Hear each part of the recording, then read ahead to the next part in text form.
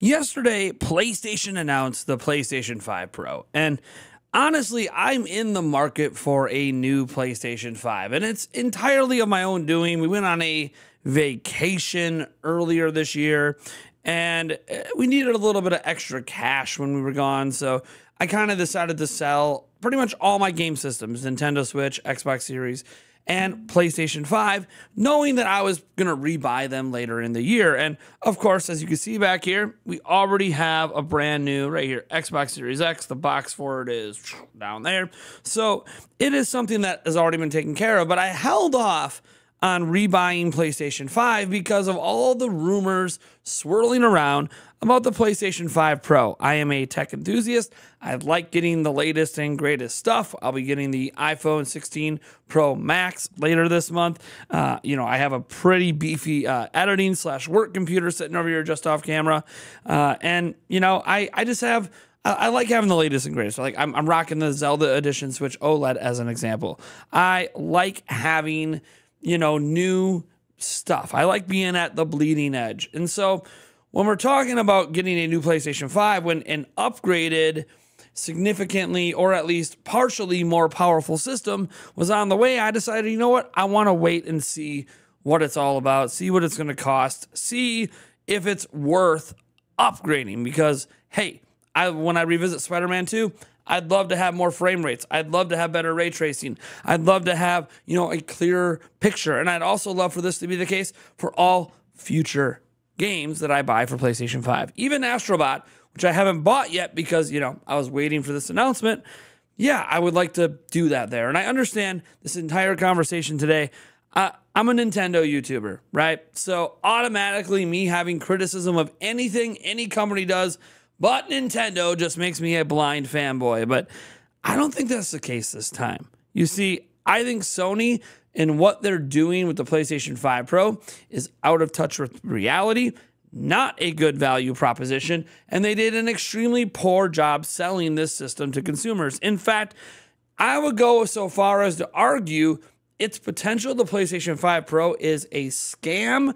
And if it's not a scam, it's at least a massive disappointment. And this is from someone who is rocking a 4080 Super and a 14900K and a computer that's capable of kicking the crap out of whatever Sony was going to announce. I just wanted something at the bleeding edge, and I'm not so sure that Sony delivered. So in announcing this, they did some very weird decisions. And look, obviously the big focus has been on the price point. $700 here in the US. You don't get the stand included, to stand it vertically, which a lot of people do like to stand their consoles vertically. It's all about the TV setup. Like back here, we do vertical standing here. You can see the Xbox Series is standing vertically. I don't have it on its side, even though I could. So yeah, obviously around here, I like to stand my consoles vertically. Some people have like different setups where it's better to go horizontal. So maybe the stand doesn't matter to you, but it's still a $30 thing that used to be included with the PlayStation 5. I had a launch day PlayStation 5, and let me tell you guys, the stand came with it. You could set it horizontal or you could stand it vertical. It came with the stand. And they redesigned it with the PlayStation 5 Slim and took it out of the box. And to this day, I don't understand that decision. It's a very Apple-like decision where you buy a new iPhone, like I'm going to do later this month, and you get the phone, you get the charging cable, but you don't get the power brick to actually charge it. And it's been that way this entire time. When they switched over to having to plug a USB-C cable into the wall for faster charging, you know what was funny about that? They included the charge brick for 1 single year. After that, they're like, oh, everybody has charge bricks. No, it was one generation of that faster charge brick. Not everyone has it. So, it was just kind of a frustrating situation. That's kind of what I kind of feel like with the PlayStation 5. Well, you don't need the stand to use the system. Still $30 extra. So if I want to use the system the way I want to use it, now I got to spend $730, and that's before taxes. Then we get into the fact that this is an all-digital system, and I realize I've looked at Sony's financials. I do know a vast majority of their game sales are digital, and I understand that by the time we get to PlayStation 6, it might be an all-digital console. There might not even be an option for physical, but they're charging $700 with no disc drive, and I understand that it's optional, and you can buy it still, and it's $80. I got to tell you something. Disk drives used to just be a standard inclusion in the console. We didn't consider a disk drive to be a bonus feature on the PlayStation 3 or the GameCube or the PS2 or PS1 or the PlayStation 4, the Xbox, the Dreamcast, the Xbox 360, or the Xbox Series X back here. We never viewed a disk drive as a premium bonus feature. It was just part of the system. And PlayStation's gone ahead and said, you know what? Well, before we were at least offering a digital and a disc version, and we increased the price of the digital, so it's a $50 difference. No. You want to turn this into a physical console? You can by paying that nice premium of $80. So if you toss that on top to get the PlayStation 5 I really want, now this system is no longer a $700 system. It's an $800 system. More than $800, actually, about $810 USD. Throw on taxes, and I'm spending nearly $900 to get your hand on this premium console. And look, I just explained how I have a 4080 Super, a 14900K, have a way more expensive motherboard than I need for networking purposes.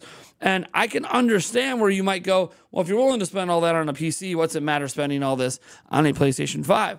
Fine. If I'm going to spend $900 after taxes for the PlayStation 5 I want, then it better deliver a noticeable, upgradable experience. And you know what? Maybe the PlayStation 5 Pro does that. Here's the problem. I still don't know. You know what I got out of the PlayStation 5 presentation, PlayStation 5 Pro presentation, in terms of its performance? A lot of games have performance mode and fidelity mode, where performance mode is 60 FPS, but maybe doesn't have ray tracing, or maybe the visuals are turned down a little bit. Or you can go into, obviously, fidelity mode, where it runs at 30 FPS, but maybe ray tracing is turned on. Maybe there's a few other little bells and whistles. A lot of people were already having a hard time telling the difference between those two modes. And so when Mark Cerny was like 75% of users, or 70% or whatever it was, choose to play in performance mode, it's because they don't really notice that big of a difference between fidelity and performance mode in the first place. So why not get them more FPS? So what I got out of the PlayStation 5 Pro presentation is, hey, now you can play in fidelity mode with 60 FPS. But the problem was, most consumers, including myself, couldn't tell a massive difference between fidelity and performance mode in the first place. So it just kind of feels like we're just getting the same thing, but I guess with ray tracing. And I love ray tracing. I have a 4080 Super. Ray tracing is really cool. But lighting systems and engines have gotten so good outside of ray tracing that having little like extra reflections off a car don't matter to me when I'm playing. Like, if I'm just going to sit there and look at a vista, sure, ray tracing looks nice, but in the midst of gameplay, I don't notice it. It's not what I'm paying attention to, because the lighting systems are already so damn good without ray tracing. And again, this isn't me saying that, being anti-ray tracing. I enjoy it, and it is a benefit, but would I really pay that much more just to have ray tracing with 60 FPS? I feel like no. I still at this point don't feel like ray tracing is a massive selling point. And that's as someone who has a 4080 Super. Not every game I have supports it, and I'm not complaining about it on PC. So another thing is, they had CNET come in and go hands-on. They're the only outlet, as of the time of recording this video, that has gone hands-on with the PlayStation 5 Pro as someone who doesn't work at Sony. And these hands-on impressions are very valuable because it's getting outside of Sony's marketing. Because I'm going to be honest, that video with YouTube compression and everything, Twitter compression, it didn't look that impressive. You couldn't really tell massive differences when they were showing games side by side. So it's very important to have independent media verify claims and give us their experience. Here's the problem. CNET looked like they were reading a PR thing. And you might go, well, if this is what they truly believe, then that's just what it's going to sound like. Well, here's the problem. Sony wouldn't let them do any direct feed capture at all. Zero direct feed capture. So they couldn't show any direct feed footage. Oh, and beyond all of that, they couldn't even point the camera. According to CNET, the host of that video, they could not point the camera directly at the TV for more than a few seconds because Sony would not let them do it. Why?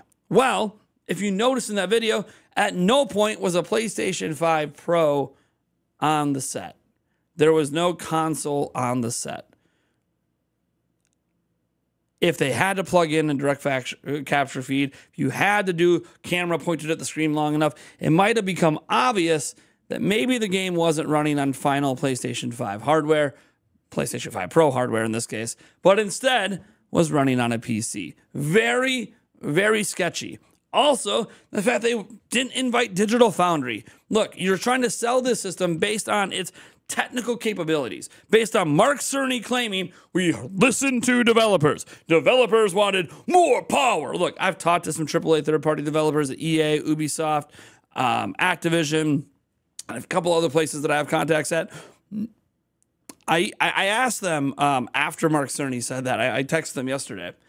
To a man, and again, this doesn't represent the whole of every company. This is just my experience. To a man, all those developers said, we never asked for more power. We're not really using the power of the system as it is.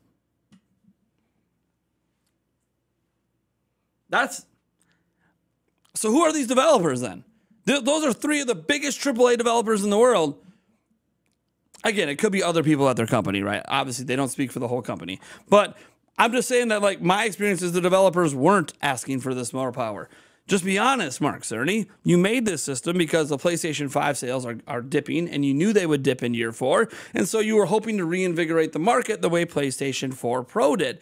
The thing is, PlayStation 4 Pro launched at the launch price of the PlayStation 5, and launched at the launch price of the PlayStation 4, but then they lowered the price of the PlayStation 4 to compensate. Instead, they've been raising the price of the PlayStation 5 twice now in Japan. They raised the price of the all-digital version worldwide, and now they just raised the price of the DualSense controller by $5 here in the United States. So Sony's raising prices, not lowering. We can argue it's due to inflation or whatever other factors, but manufacturing is supposed to get cheaper over time, not more expensive. If it's actually going in the opposite direction, then I suppose I could understand charging more for the PlayStation 5 Pro, or maybe the PlayStation 5 Pro should exist, and you should just make a better value proposition for your PlayStation 5 by packing more games in with it and just making it a better overall value so consumers want to swoop in and pick it up.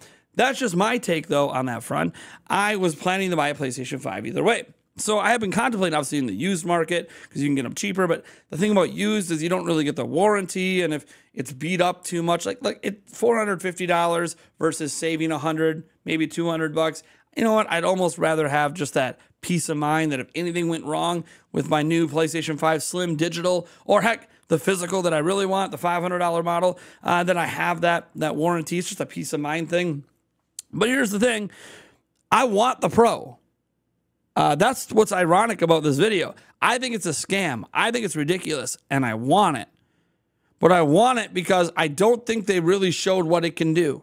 They didn't let Digital Foundry come in and do a tech analysis, which would have literally been the reason to bring Digital Foundry in, because if you're so confident in the technical performance of your system, Digital Foundry would independently approve of it, which could increase sales. But I can't buy a PlayStation 5 Pro. I want to, and I can't. Because of what you're doing, Sony. You're price gouging. I talked about the $700 here. Really closer to $900 to have the system be the way that I want it to be. In Europe, it's already $900 USD without the stand, without the disk drive, well over $1,000 if you think about it and include it. It's over $1,000 if you try to have it the way I want in Canada as well. Same in Australia, and I don't even want to get into Brazil pricing. It's insane. The point is that Sony has priced this system at a point that you have to honestly look at it and go, is the performance worth the price to performance? And they didn't prove to me that it is. I want the bells and whistles. I want the latest and greatest. But I can't feel like I'm getting ripped off while doing it. No disk drive, that's already kind of a deal breaker. No disk drive? Not that I'm not willing to buy an all-digital system, but I don't want to also support the idea that you're just cutting features and charging more. That doesn't make sense to me. You cut features, you cut the kickstand, charge more for the all-digital version in this case. You cut the kickstand and you cut the disk drive and you're charging more for a system that didn't even show on screen that it was worth the upgrade. It was just a bad showing all around for the PlayStation 5 Pro. And that's why I'm saying it's a scam. And if it's not a scam, a literal scam, because I guess They showed their cards, and it's up to consumers to decide if they want to buy it. They're not pulling the wool over our eyes. They showed us. And what they showed us wasn't impressive. So, in the world of diminishing returns, in the world of whatever, fine. Maybe it's not a scam. What it is disingenuous and greedy. Sony needs consistent competition to prevent this stuff from happening. And since we already know a pro version of the Xbox isn't coming, and even if it was, it wouldn't matter because Xbox isn't selling well. This is what happens when Sony doesn't have proper competition. Yeah, Nintendo's a competitor, but not on this front. They're not trying to compete on power. And if no other console's competing with them on power anymore, they're going to keep Applefying these prices. This is why we need Xbox, or at least someone else, to come along and be successful in this space. So competition breeds better pricing for consumers. All right, guys. Thank you so much for tuning in. I am Nathaniel Rovaljets from Nintendo Prime. Let me know what you think about all this stuff down in the comments below. I'll catch you in the next video.